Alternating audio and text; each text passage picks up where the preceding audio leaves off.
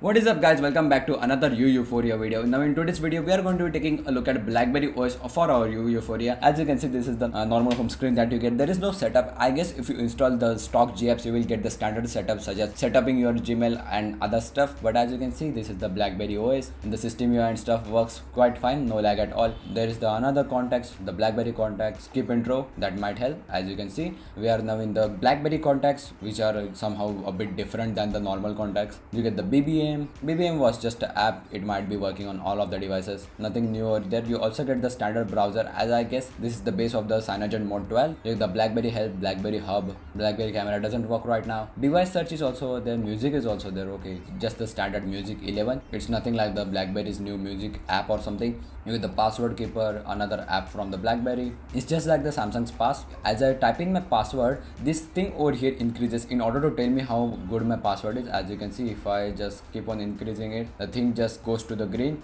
We can create new tasks. As you can see, this is the all new Blackberry keyboard.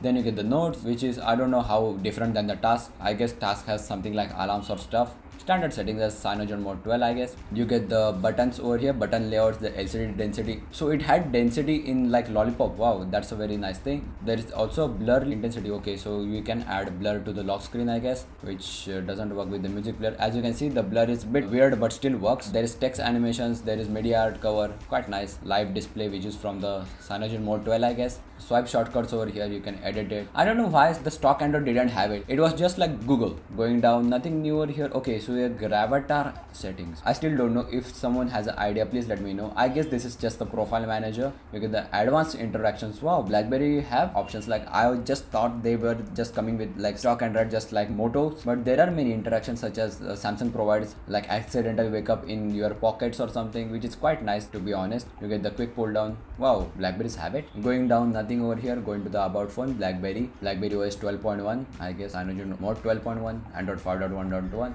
Nothing newer than that. You get the device model. I guess this is the DTEC 50. It doesn't say anywhere over here, which is a bit confusing for me. Let's go and see what wallpapers do we get. You get the icon packs. Okay, quite nice. As you can see, the standard Blackberry wallpapers, which are quite beautiful to be honest. The material design. This one looks from the Yuphoria CyanogenMod OS 12.1, which is a bit weird. Let's just apply this one and it reboots. Wow, we can't even set a wallpaper. Okay, but the wallpaper sets, which is a win. Going to the settings, you get the wallpaper again. It's keyboard shortcuts. I don't know why it's in the launcher like literally. You get the short press and the long press. Okay, so this launcher is from the Priv, as Priv has like a mechanical keyboard, so we can just swipe or draw stuff. And that's pretty much it, guys. Thanks for watching. This was a short review of the Blackberry OS for our Yu Yuphroia. Hope you guys enjoyed, and if you want more Yu Yuphroia videos, please drop a like and be sure to subscribe. See you in the next one.